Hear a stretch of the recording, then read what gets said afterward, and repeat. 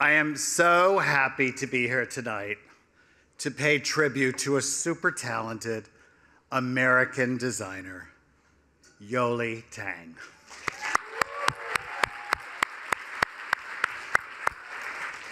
Yeohlee came to New York City from Malaysia with a dream, and she went to Parsons School of Design. Yes, we can clap for Parsons. She was discovered in 1981 by Don Mello, the legendary fashion director at Bergdorf Goodman.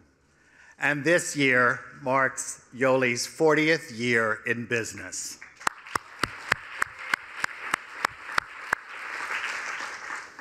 Now, it might sound a little familiar.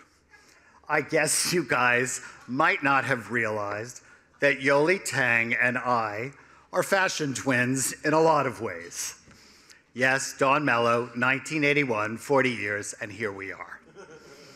Well, since then, Yeohlee has proven herself a devoted New Yorker and a great flag waver for American fashion. Yeohlee is a long-standing member of the CFDA and served on the board for many years. In truth, Yeohlee has set herself apart from the very start. Her credo has been about zero waste since she began her business. Her passion for sustainability was part of her DNA long before that became a fashion buzzword. Yes. She is also a great fighter for the Garment Center and for producing beautiful product here in New York City. I have to say that Yeohlee's designs are both architectural and user-friendly. She is innovative and creative, and she is always looking at new ways of achieving her vision of, quote, clothing as shelter.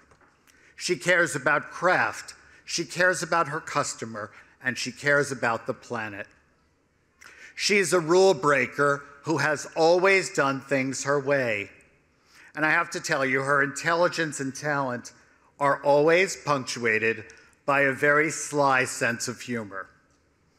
Yeohlee received the Smithsonian Cooper Hewitt National Design Award for Fashion in 2004.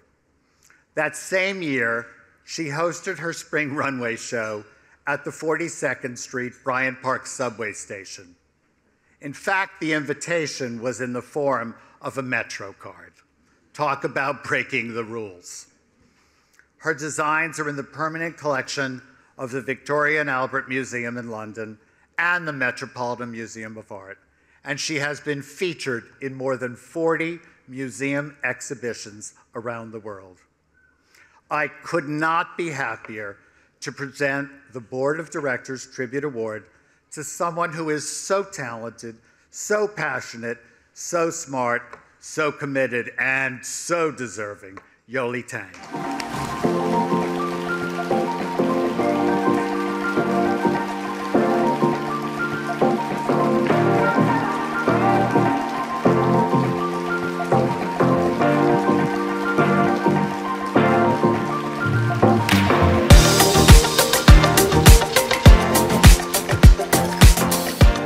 Thank you, Michael. We really shared a lot, didn't we? We did. Including the moment when your ceiling fell on Susan Menkes' head. Let's not talk about it. Well, that brought us Fashion Week. Exactly.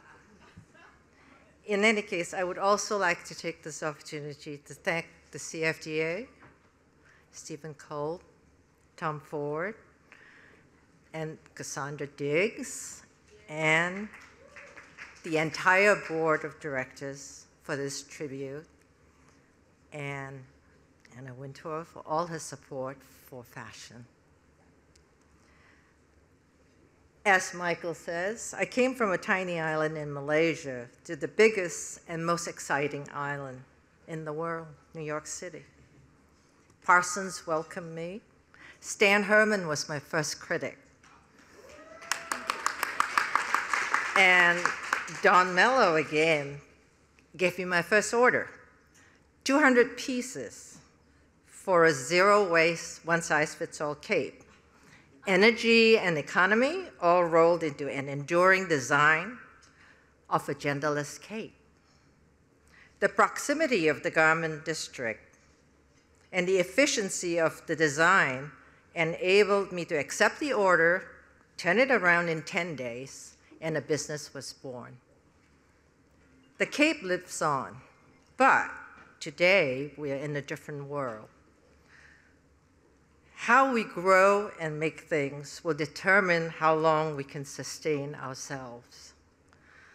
In truth, life as we know has changed, and to endure, we have to reinvent. I am optimistic. I believe that in the company of my fellow designers, together we can and will all stand. Thank you, everybody.